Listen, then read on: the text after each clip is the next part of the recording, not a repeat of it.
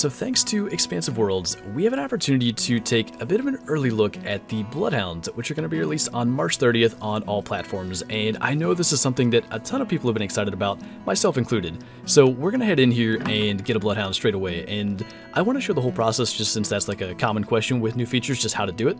So we go into the weapon locker, we'll go into the kennel, and I've looked at all of the different possible coats, and I like the black and tan full coat the most. The first one is free, you actually don't have to pay anything for that, and then I think the next one is 45,000 in-game cash. We'll go to buy that and we'll name him.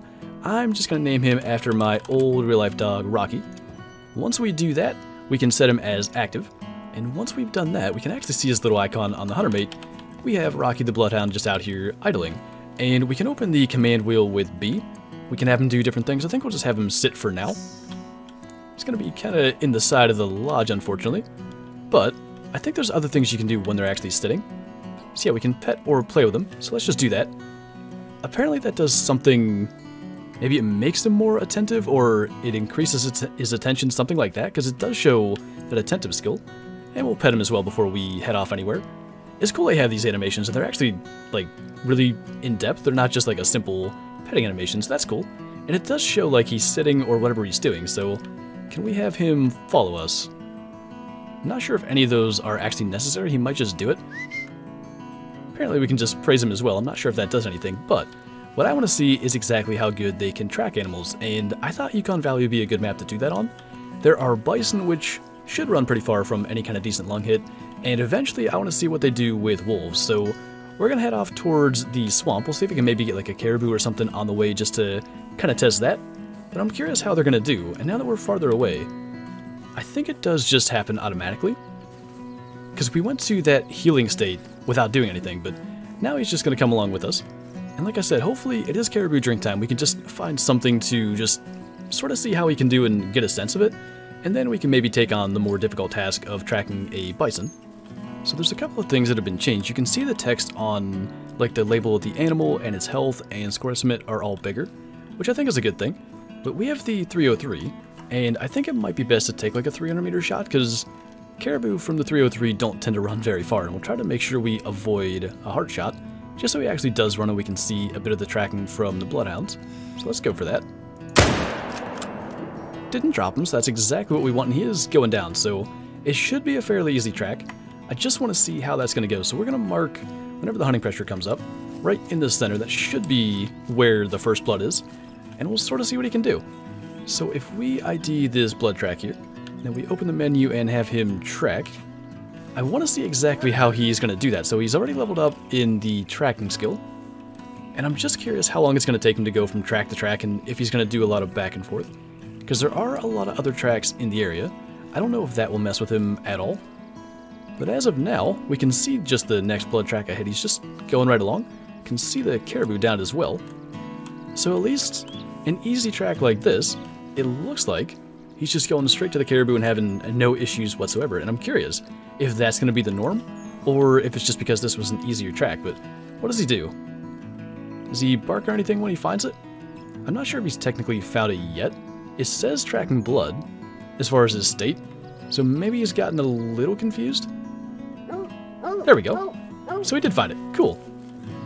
Can we do anything then as soon as he finds it? Because there's a phrase. Apparently it's just like a whistle that I guess he knows means he's done well. But that's actually pretty neat.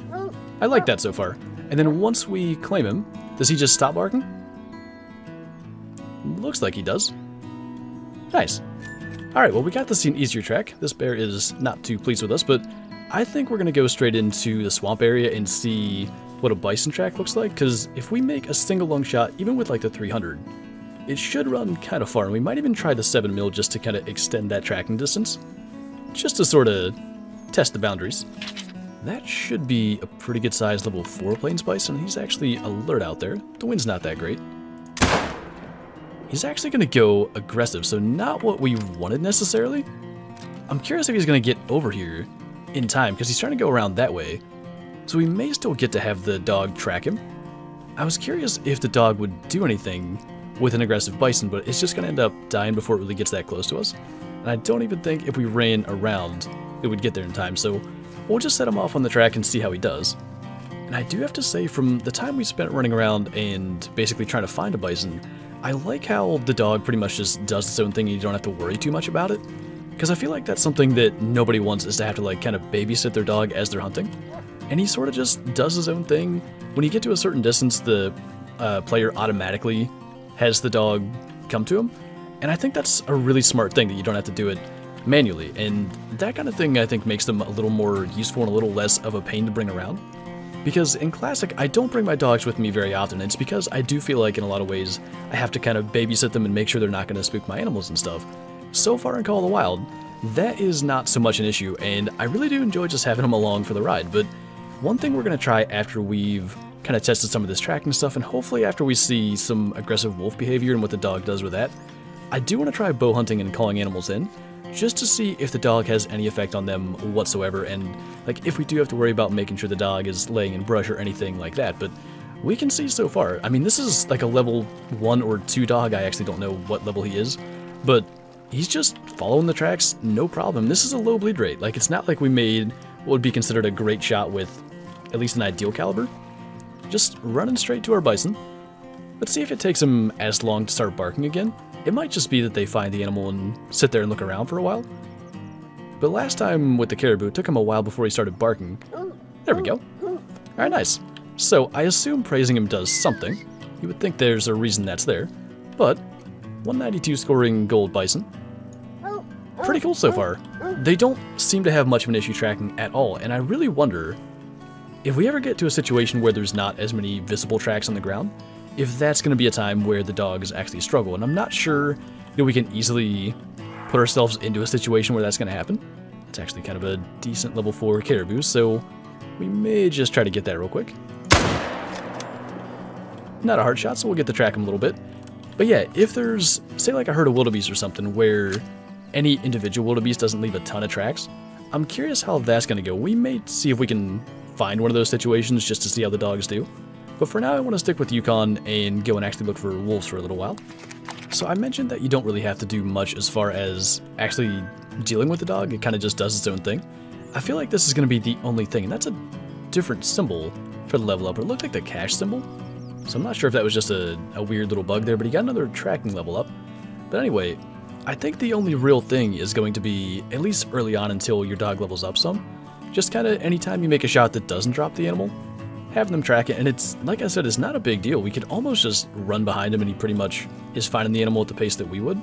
I think he's up here already at it. Kind of doing his thing where he stands around for a minute before he starts barking, but he should at any moment now. There we go. Praise him for that. I still haven't seen that that does anything necessarily, but good to do that, I would imagine. That was just a silver level 4 caribou, but still barking. Might have been just timing with that. So let's have him play with us for a second.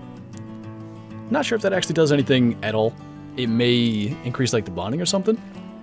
There's probably some information on that somewhere, but anyway, that's just something we're gonna do as a good practice, I think. But let's head into the dead forest area and just see if we can get any wolves to attack us and just see if the dog has any interaction with them. Well, that's actually kind of cool. We just have a piebald cow moose feeding out here. And I think this might be our opportunity to kind of test if the dogs spook animals when they get close. So what I want to do is probably set up in these trees here. The wind should be shifting more and more south, so that shouldn't affect us. And I'm not going to have the dog do anything. We're not going to have him sit or stay or anything like that. We'll just let him decide what to do. And I want to see if the moose spooks any earlier than it otherwise would, because as far as I can tell right now, that would be the only thing where you have to actively kind of control the dog. Because everything else just seems like you kind of hunt around as usual, and you just have a bloodhound at the ready if you need him to track anything. So I'm curious to see if this is going to have any impact on like the way you would maybe bow hunt. So I do have the crossbow. We're going to get probably into this tree right in front of us, and we'll just see what this does. So I think we're in a pretty good spot here. We can actually see the moose now. And like I said, we're not going to give Rocky any commands. We'll just see if he just sort of sits there or what he does. But the biggest thing is, the moose shouldn't really get spooked until it's about 10 meters away, and we'll probably let it get to something like that. Right now, she's just completely calm. No issues having the dog sitting there right in front of her. It could be because he's not moving. I don't really know. But it is a cow moose. Probably not the best test, but the fact it is piebald, I wanted to at least get her in here and get a shot at her. So we'll still test this with like something that's a higher level animal, but pretty good initial sign. Let's get the crossbow ready here. She is still just calm. It's as if there's no dog here whatsoever, and again, we didn't give him any command. We haven't had to do anything. She was alert there, but probably at the range that she would just be noticing us. Not going to go anywhere. We should have Rocky track her for the sake of kind of leveling up. And by the way, you don't have to actually be on a blood track. Let me go and just pick up a completely different trail. If we go to the commands and have him track, he should just search for blood. You can see that at the bottom right there. It says searching for blood.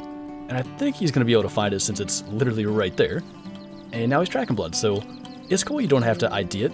And that could be really useful, because there's a lot of times where sometimes there's like a footprint right over your blood track or something like that.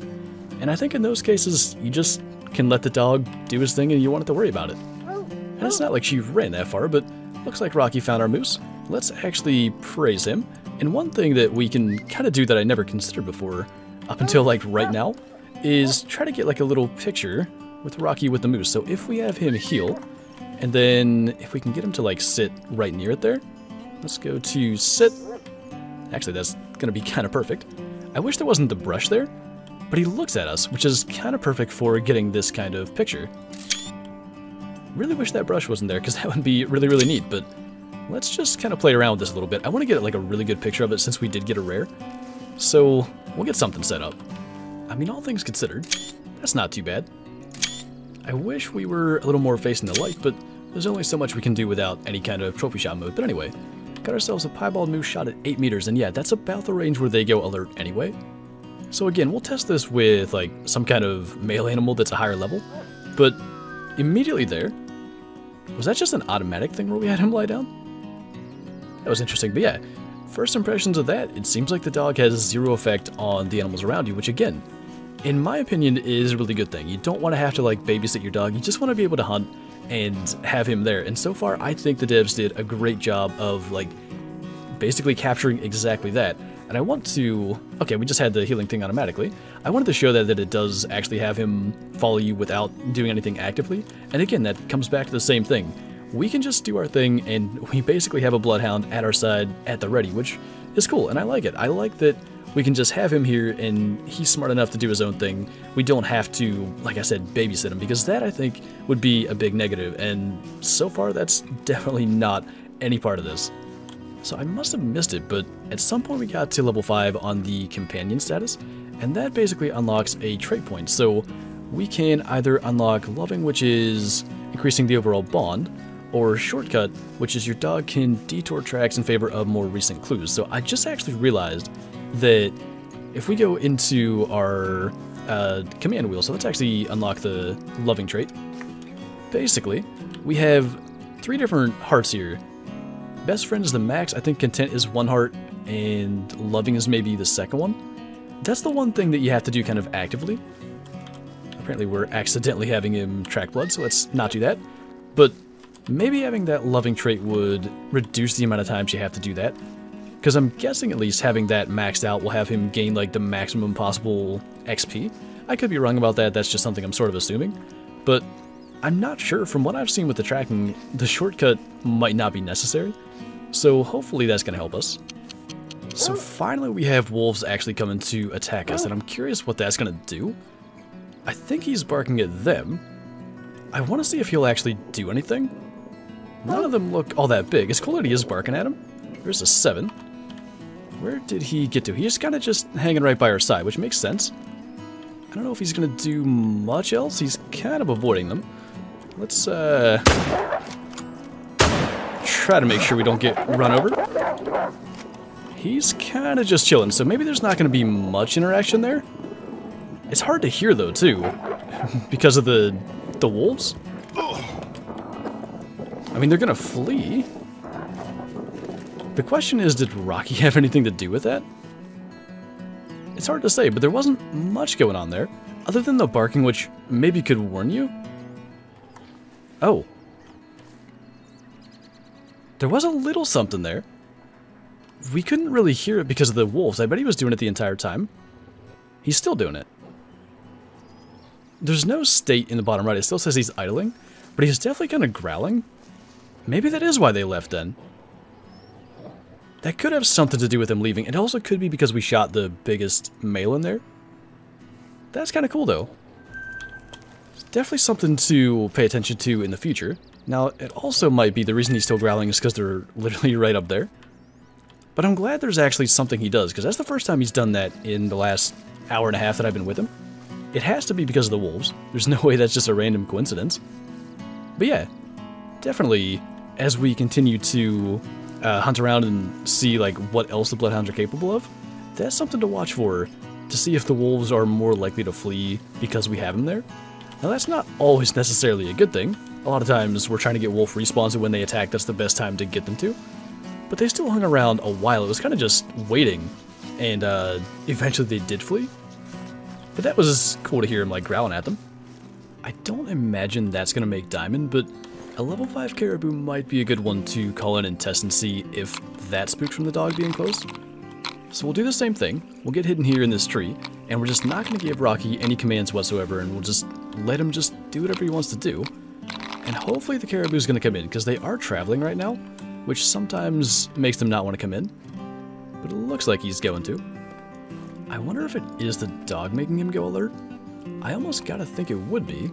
He's still within bow range.